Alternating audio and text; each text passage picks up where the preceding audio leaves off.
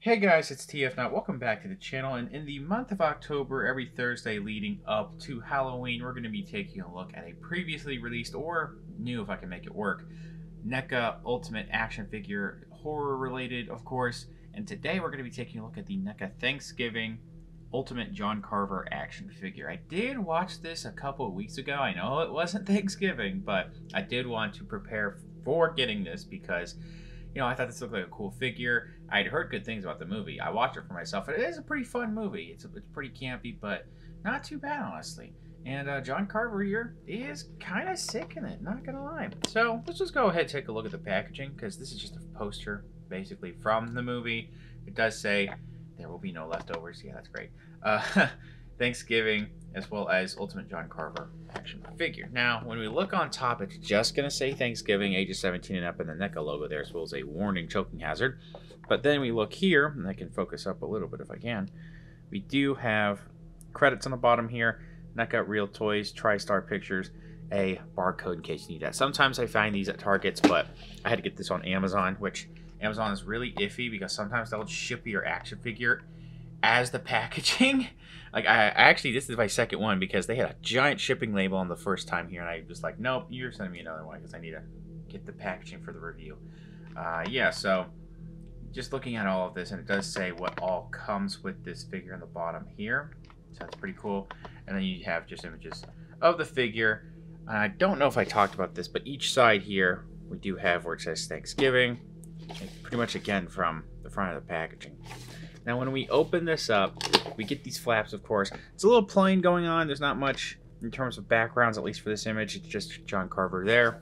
And it's just red on the inside, but you do see the figure right there. Let's go ahead and get this figure out of the packaging. And here is the figure out of the packaging. It's actually pretty nice. The accessories are pretty cool, too. I haven't messed around with this too much. It does feel a little familiar, and I'll talk about that during the detail section of this figure. Let's take a look at the accessories, then we'll take a close look at this figure. Just like with the other reviews this month, I'll show you some images of what this looks like holding different accessories, since I don't have a lot of time at the end of the video to, do a proper setup with backdrops and all that.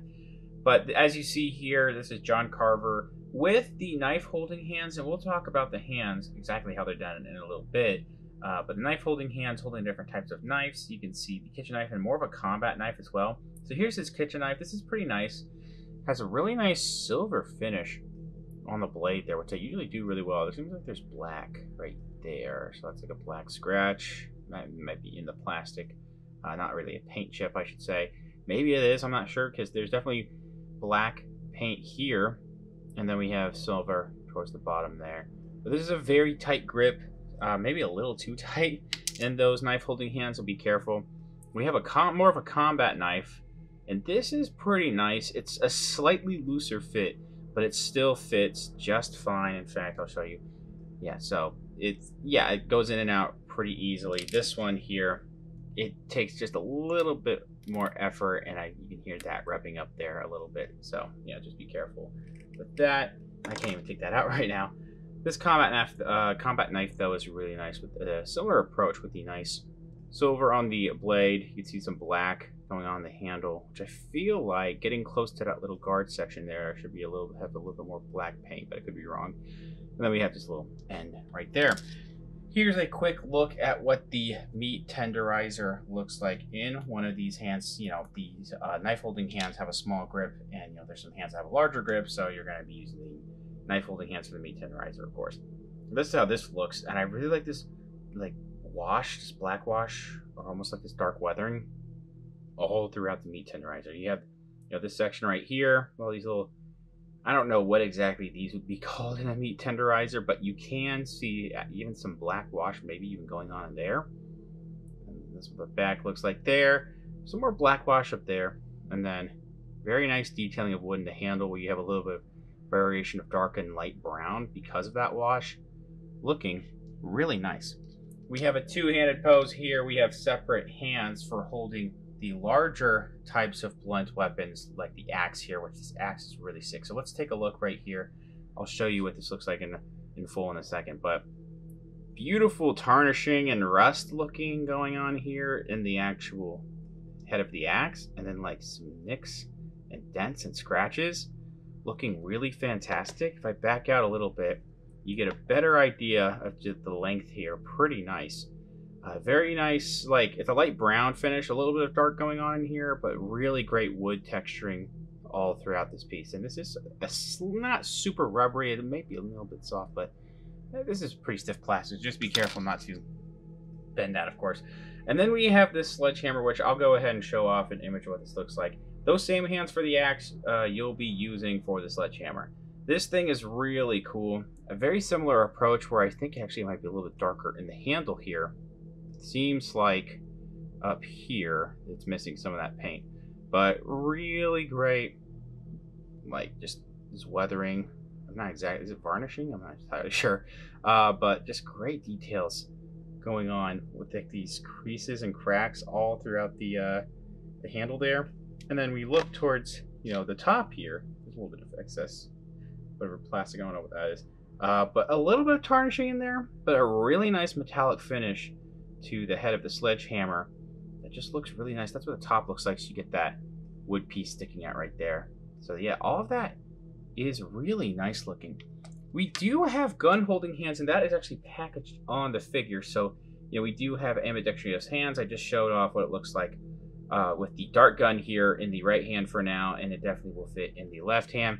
This dart gun is a really nice accessory. I'd love to use this for other NECA figures, even if they're not actually supposed to use it. This is just really sick looking. I really like how they did very subtle details of silver going on here, and it's like a matte black finish as well. Just looking really nice. You know, the barrel, the trigger, little dart magazine, I guess that would be going on in there too. What's the back of it look like? Yeah, I really dig this thing. We also have the blunderbuss, so we do have a separate left hand actually that's just on its own, and it is meant for going, you know, holding the bottom of the barrel of the blunderbuss. We only get one left hand for that though, so you're really only relegated to doing blunderbuss poses with just the right hand, which is fine. This thing still looks fantastic, and again, I'll talk about all those hands in a little bit. I really like what we have with the I don't know the old workings of what these are going on here, but these are a little bit of a softer plastic, so they shouldn't bend too much. No, that's a harder plastic up here, but just really nice, like weathering and like stained metal, I guess. So almost like this bronze barrel here, whatever's going on here, and then the dark brown just like all throughout here, like the stock, like going on around the undercarriage, I guess. I don't really know. Sorry, not super well versed in guns, I apologize. But yeah, this is just a beautiful old-timey, just a very old rifle, and this thing just looks so sick and it's very unique looking, and I really dig that. Okay, so let's take a look at the actual hands, right? I talked about them enough, not these. Here's what's going on with these hands. So you have these particular hands that have a small grip, and you might be thinking, well, you get some hands that have a larger grip, so how can you tell? These hands do have sculpted, let's double check. Yeah, so these, the index finger and the thumbs are sculpted together for these, so it's a smaller grip. That's how you know it's for stuff like the meat tenderizer and the knives. Every pair of hands is done in a similar fashion where it's like a glossy black finish going on here. Nice detailing on the back of the hands there. You can even see some wrinkling around the actual wrist section. And everything is, so these are up and down, I believe, actually. And some of these are in and out. So the articulation is going to be a little different with everything, I think. Yeah, so these are in or out. And these are the normal gripping hands. If I can try to find everything. There we go. Yeah, so these definitely have a separation of the thumb and the index finger. So that's meant for holding, you know, the larger melee weapons. And the hands here, pretty much every hand, is a softer plastic, so it shouldn't be too hard to fit things in. Sometimes the paint wants to rub off, if I can hold anything. The paint wants to rub off a little bit in the hands because things might be too tight, but because these are a softer plastic, that's not really going to happen. There's still a chance that the paint might rub off, but definitely not as bad as some older NECA figures. Last but certainly not least with hands, we do have this hand, as you see here, which kind of looks like a gun-holding hand, but you can see the index finger sculpted into the hand, so that is meant for holding underneath the blunderbuss. You get an idea of that. Last but certainly not least, I need to talk about the mask. So here's a quick look at the Bloody John Carver mask fitting on there. Pretty much every mask is done in a very similar fashion because they're the exact same sculpt, and then we just have blood on this here. And just like, you know, the one that the John Carver mask we'll take a look at in the detail section, we have like this variation of brown with like light and darker brown, a little bit of black too, going on in the fake hair and the actual mask. You have the, you know, the facial hair, how all of that is printed. Yeah, it just looks like a, you know, cheap plastic mask, which it's supposed to. And then last but not least with the mask, we do have this burned one when he set this on the large scale oven. If you know, you know. But this thing looks really fantastic with the burn sections here. A lot of weathering going on in the face, and then this burn section right there. That's also really, and this is getting a little deformed and drooped right there. So yeah, I'm digging that.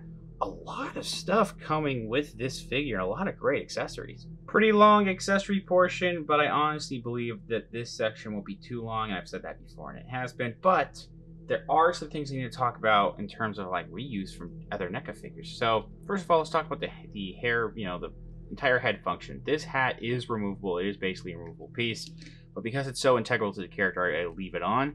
Then this mask can be removed, and you have this crazy-eyed looking dude. Now what's going on here is that this is actually the same exact head from the My Bloody Valentine figure, as you can see there. I'm having a little bit of trouble fitting both of them in there. Maybe I should zoom out in a second. But you can see that they are the exact same sculpt, just a little bit more weathering of brown going on in the right there.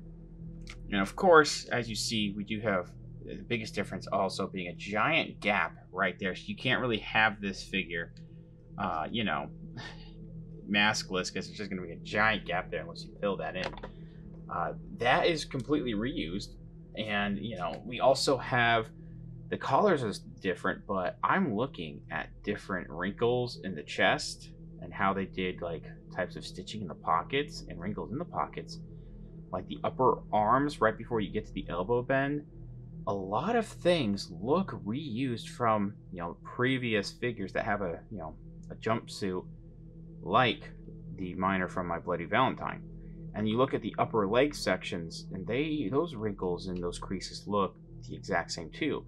Now, of course, you get differences when you get down to the lower legs because of how the boots are done, and also how you get to like, I mean, maybe the elbow joint might be the same for both, but definitely the forearm sections are different because of how the gloves are done too. And then, of course, because this is actually, no, this is not sculpted on there. I thought that, no, these are completely different sculpted pieces. But yeah, I do think that the entire jumpsuit, minus the collars, which was probably retooled for John Carver, or maybe reused from a different character to use as a jumpsuit, those are reused. And I've mentioned this in some previous NECA action figure reviews lately. I think even the either the Michael Myers or the Nightmare Demons. NECA will reuse parts, but it will make sense when they reuse it, especially a guy who's just supposed to be slightly a normal guy in a jumpsuit. And so that makes sense, but you get an idea of how all of this looks. I showed the 360 earlier. This is what the face looks like here, and yeah, that looks really nice. You know, just a very standard with the eye holes and mouth hole type of mask here. And then we do have, I feel like whatever gold or silver, I'm trying to look there, whatever metallic paint is up here. This hat likes to fall off a little too easily, but splotching a little bit off into the black, unfortunately. Not too bad though. This is a really nice looking hat though. That stuff I mentioned earlier about the reuse, that's not necessarily a good or bad thing. Just to let you guys know, a lot of companies will do that with, you know, depending on what their characters are like. Marvel Legends does it all the time, so, you know, if it makes sense for NECA, that's fine with me. But yeah, this thing does look, you know, pretty nice with all this on. And taking a look again, you do have some wrinkling all the way around here, and then those crazy eyes on that guy, which is a nice either blue or green eyes, I can't exactly tell. Pop that all back on, and again, you do have how the collar is done. This one's lifting up a little bit more here. It's a slight softer plastic because this is also going to be a softer plastic overlay for the entire torso like they usually do with some of these figures. Lots of nice wrinkling though. I feel like it might be the light, but there's not much in terms of any weathering or any kind of shading, which is fine, I guess. And I'm noticing with some of these joints, I do see a little bit of skin tone that's a little apparent. But, I mean, the pockets look great. Lots of great detailing of wrinkles and pockets everywhere, and how the stitching is kind of coming through in some of these pockets, and like the seam lines. Really digging that, honestly. You have on the back here, like this waistband section, looking good in the back pockets. Lots of wrinkles. There might be a little bit. No, that was just dust. Looking towards the entire arm section, again, really nice wrinkles. I feel like, is Michael even? Yeah, I got Michael here too. Maybe reused from the Halloween Kills Michael. I think it is, which, again, that's not necessarily a good or bad thing. It just is what it is. Then we get down to these exact hands for holding the, like guns, basically. So that's pretty cool. And these are, again, a little bit of a softer plastic, so there won't be any trouble with this figure, holding any kind of gun. If you want to give it any kind of gun, I'm sure it can hold most NECA weapons in that 7-inch scale. I didn't mention this, but there's a nice seam line on both underneath the arms there. Then we get down to the side of the legs. A little bit of a seam line that's apparent. I guess that would be in the, for the actual clothing of how that's detailed. And then kind of on the inside of the legs too, but it's mostly going to be wrinkles pretty much everywhere. There might be a little bit of like slight brown because of dirt maybe being collected, or maybe on the lower legs, but that also could be the light. I'm not entirely sure. If there is any type of weathering on this, it's very subtle, but it's definitely mostly like a semi-gloss type of black approach to the paint, which is neither, it's fine. It's not bad looking at all. I think this looks great. Then you get down to these boots, actually, these more modern looking boots that do look really cool. I thought it'd be more of the standard type of boots that we have that are, very traditional looking, like with the miner here. But don't mind these at all. I guess I didn't really pay attention to how the boots were done. So yeah, that's pretty cool. The inside here, all that detailing, these glossy black boots, looking pretty good. There's some gloss on the outside too.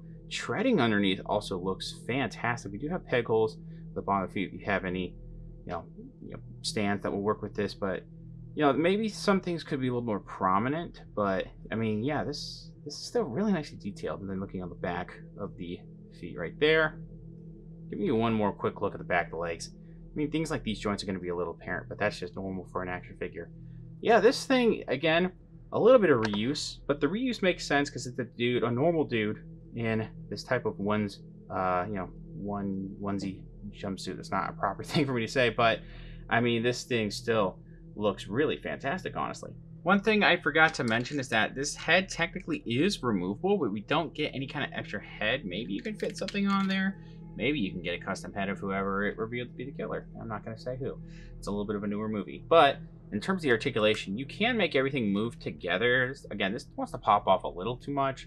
Forgot to mention the ears are nicely protruding right there too, just like with the miner figure. But that does pop up there, and you do get a little bit of some revealed skin. That's a pretty nice touch. Moving down is really not apparent. But side to side is also, because this whole neck piece is covering that, unfortunately. Side to side is not super easy, but swiveling is not too bad here. Arms going out though, well, yeah, that's not great. I feel like Michael might have been a little bit better actually. Yeah, that really doesn't want to go out at all. But arms do go all the way around here. We do have double jointed elbows, and then we have different swivels here and here at parts of the elbow joint. Now, I did talk about some of the different types of joints going on here. Some of these hands are in and outs. Some of these are up and downs. We are up and downs with the gun holding hands there. So yeah, just keep that in mind. Some of these are in and out, like I just said. But also everything is going to have a swivel at the wrist here as well. Now, when it comes to, it's a little bit hard to do these with these onesie pieces, all these plastic pieces. You can't really move the torso at all. Swiveling is not really existent either. You get a little bit of side to side, but that's really it. Not really great range of motion in the stomach. Doesn't entirely need to be, I guess. Maybe a little bit more. He's pretty active in the movie. Going back there, because we have soft plastic, this will deform a little bit, but as far back as it wants to go, goes forward like that. Again, soft plastic, that will deform a little bit, but you get pretty much perfect splits here too. Upper thigh swivel that's a little squeaky but can move pretty well. Then we get a single joint knee that's not very good at all. Swiveling here. We do have a swivel at the actual ankle. Up and down is actually really good despite this kind of covering things. And then we do get an ankle rocker there.